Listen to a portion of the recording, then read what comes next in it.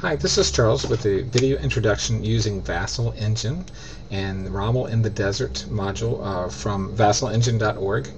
And I wanted to show you Rommel in the Desert by Columbia Games. It's a block game, and it's about the struggle on North Africa for the supply lines at the top. It does a very good representation of the struggles that were faced at that time as far as supply goes. As you probably know, the Germans started from the left and the British started from the right, and there was a struggle along this main supply line going back and forth here, which is represented by this main road here. There's also different types of supply lines that you can use, which are I would say reduced effectiveness, just because the trails are smaller than the main highway, so travel along those roads is slower, and supply is often more difficult. So in the Vassal module here, there's a little note that shows you that movement is +4 to movement, and if you go along the tracks, which are the dotted lines, it's only +2 to movement, and then trails are +1 to movement, and off-road is 0. So if you look at the types of units that you have in the game, there's only 4 types. Recon can move at a speed of 4. Armor, mechanized infantry, and such can move at a speed of 3. Motorized infantry and motorized AT can move at a speed of 2, and infantry can move at a speed of 1. Now if you're moving along the highway, each one of those can get a +4 to the movement. If you're moving along the tracks, you get a +2, and if you move along the trails, it's a +1, and off-road. So basically, you can set up supply lines through these desert hexes with no trails or anything like that, but the problem is, number one, it's very slow, and then number two, you have to have a supply line of each hex having connecting units in order to maintain supply to that unit. If one of those units is knocked out, you can put your other units out of supply. And that is the whole idea of the game, combat and supply lines. Now there's one cool thing in here that's different than any other game I've seen. It's called the supply cards. Now in order to do an action in the game, you have to play a supply card in order to do that. Now 33%, I believe, of these cards are bluff cards, and 66% of those are real cards. So the real card is a half moon and the other one is empty, and you can play 1, 2, or 3 of these cards, and if you want to put a bluff down and bluff your opponent into thinking that you're doing something that you're not, that kind of fools him. So in order to explain to how that works, I've downloaded a player aid off the Geek, which kind of explains how this works. So the first thing that you do is you set up the scenario according to the scenario notes, and you'll see that your units you're told where you can basically legally set up those units, and that the Axis side gets 6 supply cards, and some of those could be dummies or some couldn't. And the very first turn of the game, you're allowed to do a mulligan, which basically says you don't like your cards and you want to get a redeal. So what you're hoping for is a high number of supply cards and only a few dummies, and even those dummies can be used effectively if you want to. So at the end of the turn, you will get 2 cards added to your supply deck. So it gets tougher as the game goes. So if you burn up all your supply cards, it's going to be tougher later on for you. So let's go into the sequence of play. So the first thing that happens is the supply check. So we check to see if units are in supply to their home base or to another unit that daisy chains them back to their home base. Those supply lines can be interrupted by a unit being destroyed and another an opponent moving in between you and your supply line and knocking guys out of supply. So the next thing that happens is your turn options. So this is where you use those supply cards during your turn to commit to an action. So each player gets the number of supply cards as denoted by his scenario setup notes. And in this 1940 scenario, the German player gets 6 cards.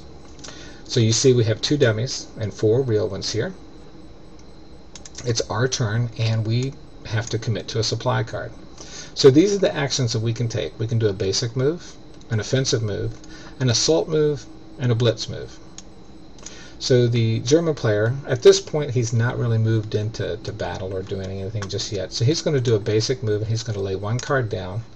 And the opponent doesn't know what it is yet, but since it's just one card, it doesn't matter. He has to have a supply card in order to perform a move action. So he's going to move his units into here and do an attack. So what one supply card allows him to do is a basic turn type, which is a move and a battle. So now that we've done our movement, we reveal the card. And at this point, it's not going to really matter because, you know, we didn't do a 2-card move. But there are different types of actions you can do, or play 2 cards. You could do a move another unit, and then do a battle. Or you can do an assault, which is a move, a battle, and a battle. Or a blitz, which is a move, battle, move, battle. So let's say that I wanted to scare this guy into retreating out of here, and I pretty much didn't have anything. I could lay 2 of these cards down like this, and he wouldn't know what that second card is.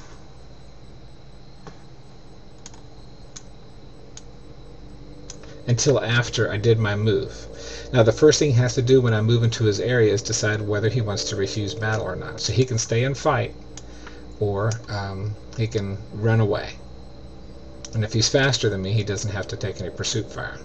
So what's interesting about that is that if he thinks that I'm doing an offensive move or an assault move, which is a move, battle, battle, say I only moved 1 unit in there and I'd actually had used this, I could do a move, battle, battle, and battle him twice.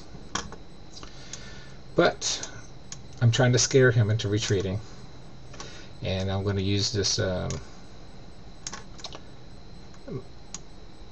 So I've done my movement, and I reveal my card, and so now he knows it's just a basic move because I've only used 1 supply card.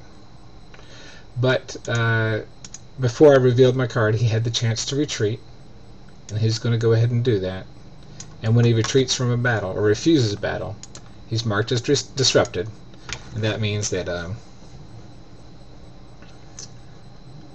he's disrupted. I don't know how to explain that right now.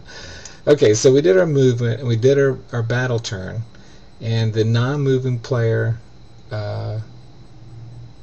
elected to refuse battle, and so there is no battle this turn.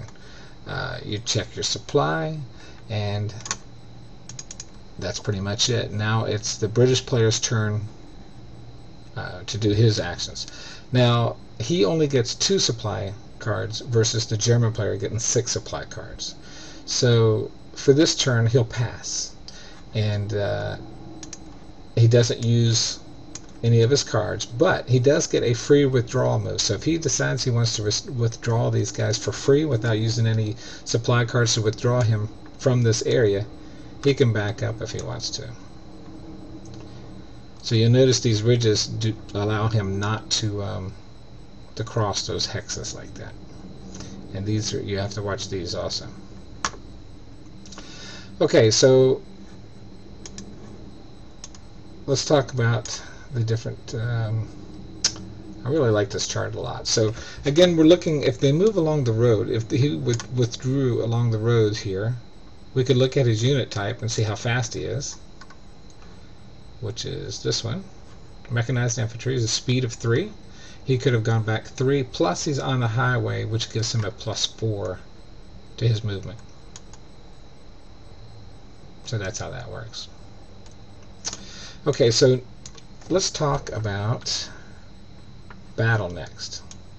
So you'll notice that if a circle with a crosshair on it, if that target is in that battle, that unit has to attack that unit first. So if an armor is attacking a recon, he has to attack him before he can attack infantry. So if an armor is attacking a recon, he gets a single fire, and a single fire just means he hits on a 6. If an armor unit, if there are no armor present or recons, then he can attack these other units. So a infantry is double fire, and that means he hits on a 5 or a 6. If he's attacking artillery, that's triple fire. Now triple fire is a hit on a 4, 5, or 6. So looking at the top of the unit shows you how many dice you roll, And if we were having an attack like this, let's say we moved all these guys. Let's just do one for fun. We moved infantry into here, and he's going to be attacking that guy. Alright, so we look at the chart.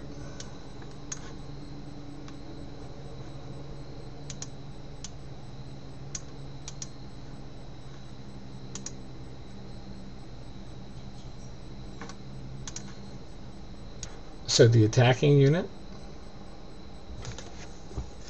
is a foot infantry, and he is attacking a mechanized infantry.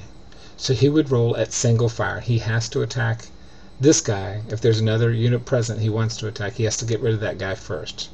But since he's the attacker, the defender gets to fire first. And so the defender is a mechanized infantry, and he has to attack against infantry first, which he is. He gets a single fire, and he would hit on a 6. So we roll a die. I'm sorry, 2 dice. And that's 1 hit, and now he's step lost. And that takes effect immediately. And now he gets to attack back, and he has 2 dice, and it's a miss because it's still at single fire. So that's it for that turn.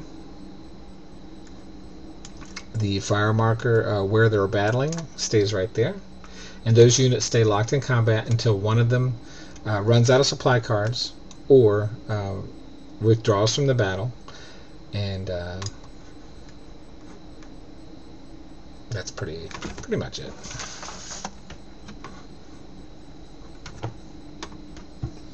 So the object of the game is to hold Tobruk and its environs, or preserve a superior army if this area remains uncontested. Capturing the enemy base wins the game immediately.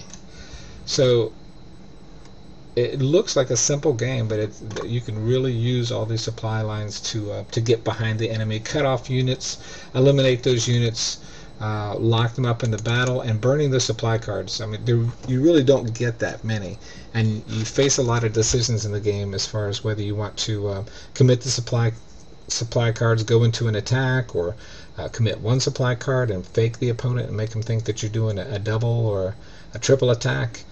You could lay down 1 real card and 2 dummies if you wanted to, but and the next turn you'll face yourself down with only 3 cards, all of them real supply cards. So if you lay 3 of them down, you have to commit to a 3 supply card attack. So it's a pretty amazing game. Again, it's only in comparison to Hammer of the Scots as far as when you play it, you're like, oh my god, this is crazy. But it's a great game. I hope you get a chance to play it, and happy gaming.